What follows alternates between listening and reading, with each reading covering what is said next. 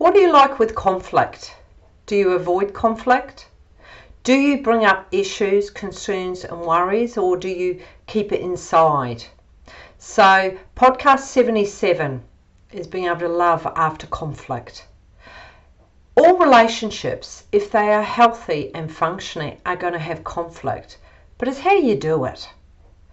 If you both act out, become aggressive, or if one of you goes into, say, the fight mode and one of you goes into freeze, that isn't going to support you with conflict. So in this podcast 77 on the Empowered Marriage podcast, I talk about how you do conflict.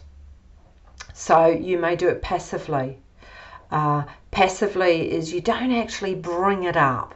You keep it inside.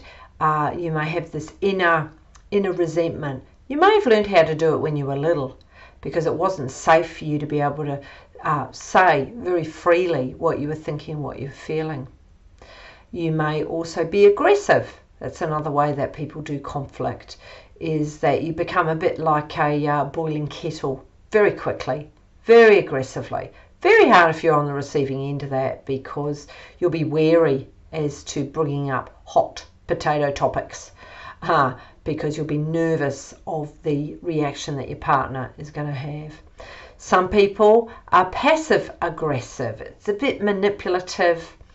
There's a little bit of passiveness, a little bit of sort of a story, a bit like Hansel and Gretel with the little breadcrumbs, and then you come in with the big one. So that isn't supportive of conflict either. What needs to happen, which we all know, is to be assertive, and easier said than done, because we have patterns, we have conditioning, and we can get triggered really easily. So if you want love after conflict, or you're not very good at conflict, listen to podcast 77 and you may get some little tips on this subject that may support you. Anyway, have a great day.